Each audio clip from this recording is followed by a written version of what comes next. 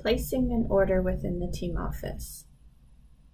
Click on Place an Order, whether it's in the quick links or along the top menu. You'll be able to see the category view has images of the items. If you wanted to see more about the item, you just click on it and it'll provide you a little bit more information. If you wanted to add those to your cart, you can click how many quantities and click 1. To go into other categories, you would click on the tabs along the top.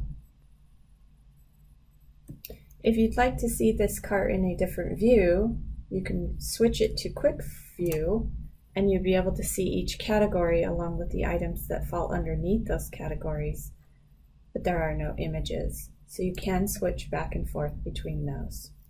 Once you have added everything to your cart, you can then click View Cart. You'll be able to see that this one item is in there.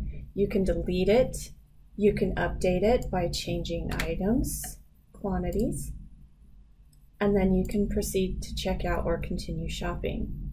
This is where you choose your shipping address. It's the address on file for you to ship to, or you can choose a different address to ship it to. This is where you select your shipping method. And this is a summary of your order. You'll be able to see what you're ordering, how it's shipping, how much tax and shipping is, and then your grand total.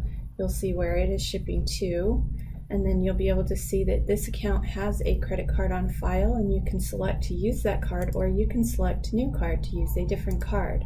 If you're using a card on file, at this point all you need to do is enter in a CVV code. You can see that a bonus bin balance is listed right here, and your order total is only $70, so you can go ahead and use your bonus bin if you choose to. If you don't, you leave that 0 and then just process click to confirm that you agree to these orders, terms and conditions, and submit your order. If you don't use bonus bin funds at that time, all the funds will hit your credit card.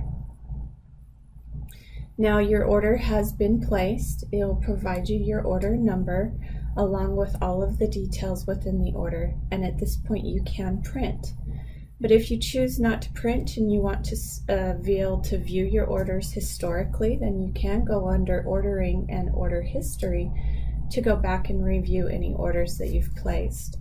As you can see, there was one order placed that ended in 932 and one order placed that ended in 952 today. You can change the start and end dates to go wider if you choose to. And if you want to go ahead and see the order, you can click into the order and it'll pop it up, which will then bring up the order details for you. That is how you place an order and view order history.